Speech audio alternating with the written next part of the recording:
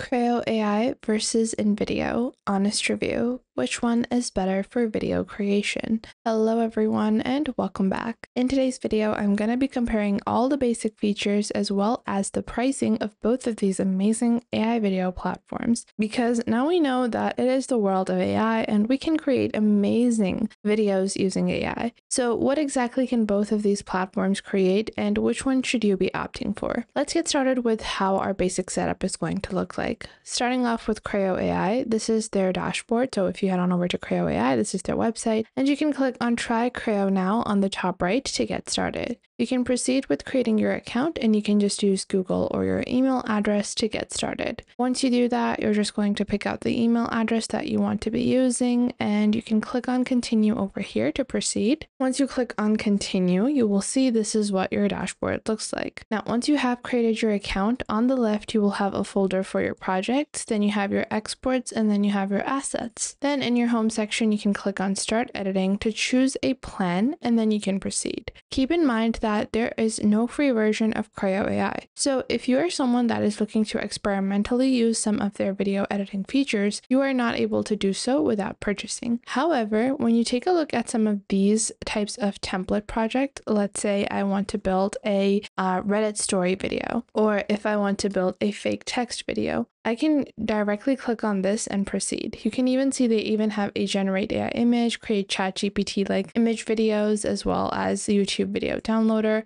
So you can type in your prompt over here and you can make your stories with these types of image videos. You can generate your story like so. And then after that, this has written down our video script. Then you can click on next and you can choose the font style that you want to be using. Then you can click on next and choose your background video. There are a bunch of different games over here. I want to be using one of these slime videos or the soap cutting videos because I really like them. And then I'm just going to click on next. And then we have a few different voice or background musics. So we have our intro voice as well as our script voice. Starting off, we have William. Now, I have a bunch of different options and I prefer Dan because this is something that's very lightweight. You can choose to also change the style exaggeration from the right. You can choose the voice stability, voice volume, and voice speed. Once you have completed this, you can click on generate and then you can proceed with your plan. Now, if you choose the hobby plan, you only have the ability for 40 minutes of exports per month, which can be pretty short. Whereas their Clipper plan creates 2 hours of exports with 150 AI videos per month, and their Pro plan starts at $79 per month with 3 hours of exports and 250 AI videos. Now, what if we compared this to the platform of Invideo AI, which is also really popular? To get started, you can click on Try Invideo AI on invideoai.o. And once you do that, you can proceed with your account, or you can create your account using Google or Apple as we previously did. So we are just signing up with our Google account to have a quick and easy sign up. Now, once we've done that, we can proceed on to our next step. And for this, we are just going to proceed with our topic. Now, there are a few different variations of this. We have V2, V3, V1 as well, and V4 is our most latest model. Let's say I want to build, you have a UGC ad, you can clone yourself, you can build workflows, create a short video, and then I want to build a very fast-paced YouTube short video about how to, or about psychology. And the settings, the language is English. The voice actor is a Californian accent, and then you can choose the stock, and I only want to use stock media, generated images, generated clips, and then I can click on proceed, click on generate my video, and now it is going to create my video for me. Now, this is where Invideo is going to differ significantly from using Crayo. Crayo specializes in building certain content types, whereas Invideo can turn any idea into life. Let's say I want to create a clip of a girl walking. Invideo AI does have the capability to create something along those lines, Whereas if I was to try to do this on Crayo, you can see you do have the new project option, but you can create, chat GPT like image videos, but you do not have an actual video generator that is powered by Crayo. You can build a video in the form of an image sequence, but your image sequence is again going to be a bunch of images. Whereas you guys can see that Invideo does have the innate capability of creating full videos. So in terms of usability, it truly is going to be different for different users because different users are going to want different things. And when you're wanting these different things, it is going to highly impact which tool you're using. You guys can see we have to choose to proceed, and we have audiences, general viewers. I can proceed with my credit, and again, you do have to subscribe to use one of their platforms, but you can see on the bottom left, you can create 10 minutes of free content, non-generative edits, premium generations, iStock, as well as storage and exports.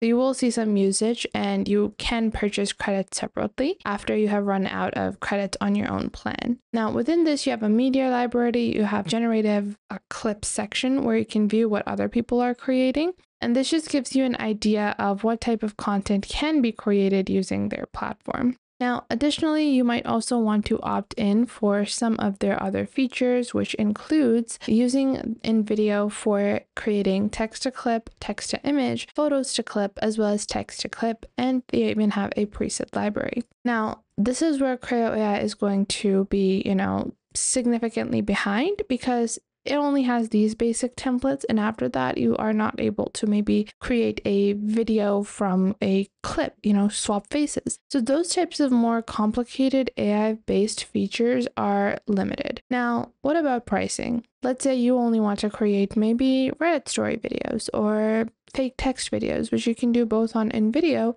as well as Crayo. Then pricing is going to be a major factor. So Crayo has 3 plans, Hobby, Clipper, and Pro, starting at $13, and this is on their yearly. So if you choose to pay monthly, you're going to be paying $19, $39, and $79. And if you take a look at the voiceover minutes, you have 30 on the Hobby, 120 on the Clipper, and 180 on the Pro, and the export amount, as well as the AI video credits. Now, if we were to compare this to Invideo, and we are going to compare monthly plans, it starts at $35 a month and goes up to $1,000 a month, and at $35, $60, and $120. Now, you guys will see the pricing is pretty close because if you take a look at, Hobby, Clipper, and Pro, and then you compare this to maybe even just a Plus plan on Invideo, it gives you 50 video minutes and 60 iStock with 2 UGC product assets, 60 seconds of generated video. So with 50 minutes of video, this is comparable to the Hobby plan. And then the Max, which is $60 per month, gives you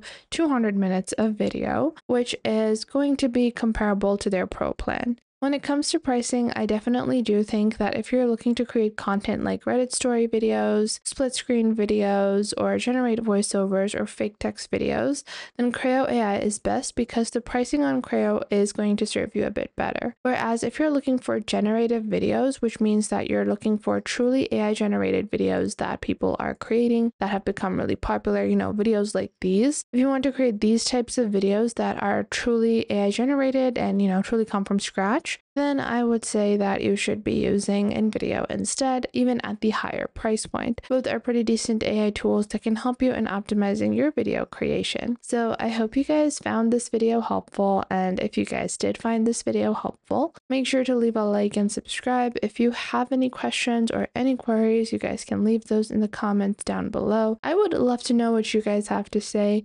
Thank you so much for watching, and I'll see you guys in the next video.